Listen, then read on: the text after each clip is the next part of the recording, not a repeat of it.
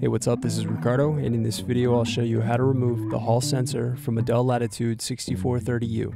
If you're looking for parts for this laptop, go to our website and use this coupon for a 5% off discount.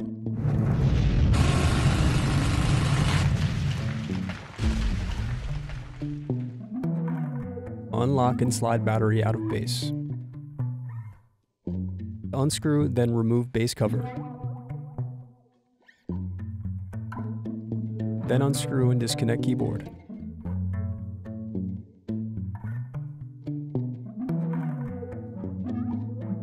Now use fingers to separate and remove keyboard. Now remove palm rest screws.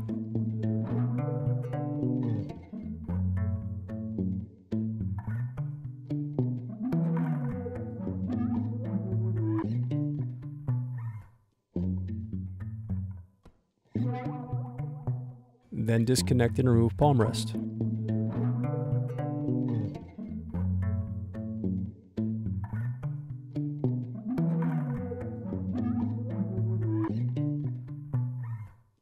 Then unscrew and disconnect hall sensor.